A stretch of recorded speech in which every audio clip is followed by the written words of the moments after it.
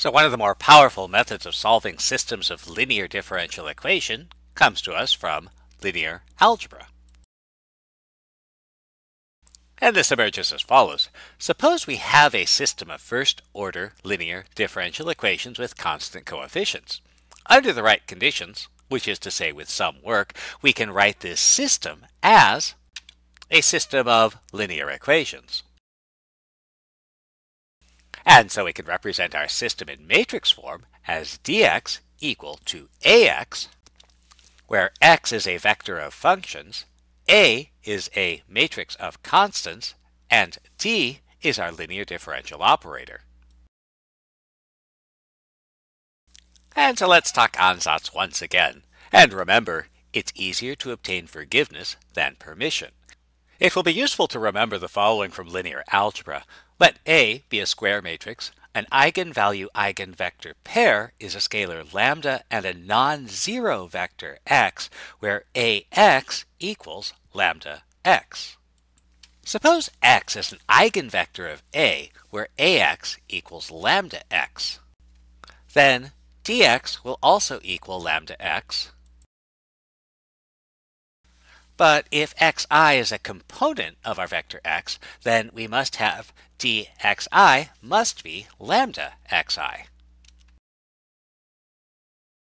Now remember, the xi's are supposed to be the functions, so that means the derivative of a function is lambda times the function itself, and so that means that our xi must be some constant times e to lambda t. And this suggests the following. Suppose lambda v is an eigenvalue eigenvector pair for matrix A, then x equals c e to the power lambda tv is a solution to the differential equation.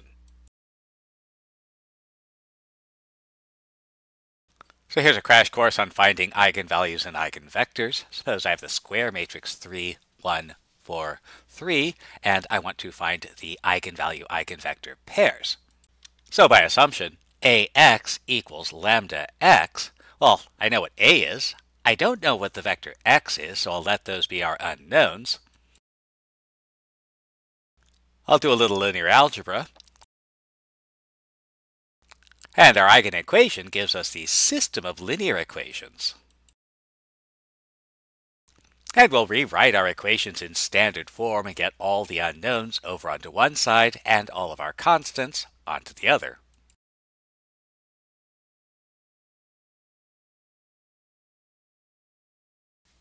And so the system ax equals lambda x corresponds to the system of linear equations.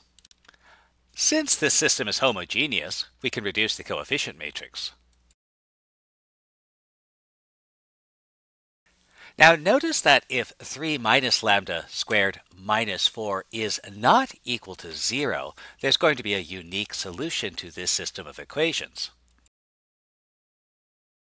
But since the system is homogeneous, the solution will have to be x1 equals 0, x2 equals 0, and this gives us our vector x being the 0 vector, and we've specifically prohibited x equals 0 as an eigenvector. To get a non-zero eigenvector, it's necessary that 3 minus lambda squared minus 4 be equal to 0. So let's set it equal to 0 and solve,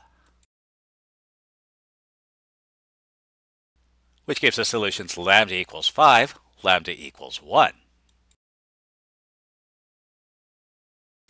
Now if lambda equals 5, our system ax equals lambda x becomes, or if we simplify it, this will be, if we solve this system, we'll reduce it to 2x1 equals x2. So one solution is going to be x1 equals 1, x2 equals 2, which gives us the eigenvector.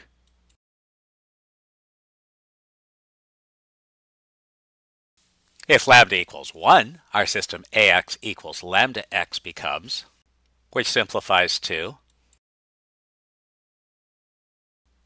which will reduce to 2x1 equals minus x2. So one solution is x1 equals 1, x2 equals minus 2, which gives us the eigenvector. For example, let's solve this system.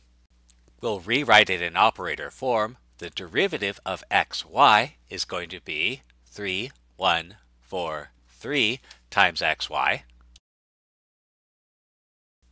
We'll find the eigenvalues for our matrix. Well, actually, we've already done that. We found the eigenvalue lambda equals 5 has eigenvector 1, 2, and the eigenvalue lambda equals 1 has eigenvector 1, negative 2.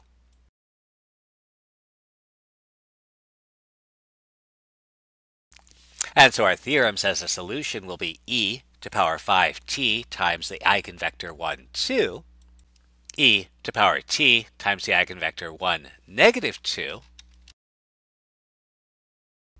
or any linear combination thereof.